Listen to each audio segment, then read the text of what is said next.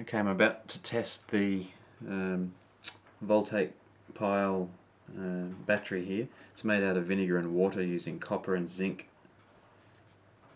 So vinegar in water is acting as the electrolyte, and the metals that I'm using that create potential difference is copper and zinc.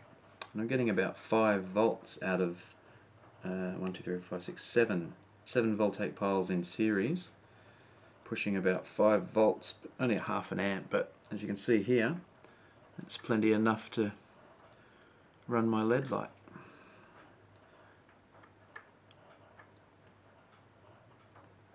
Okay, so the next idea is to try and run a couple in parallel and then link them up in series, see if I can't up the amperage.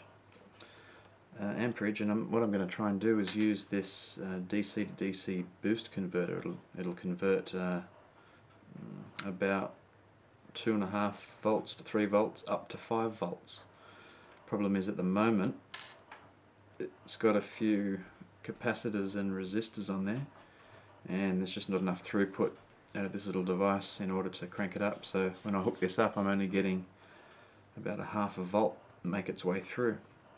So I'm going to try and run a series there, a parallel in series, so 2 lots running parallel, and then I'm going to make those in series to try and up the amperage and the volts and see if I can't pump it up to 5 volts to recharge an iPod. So far I can run my desktop clock on this little device here. It seems to run all night.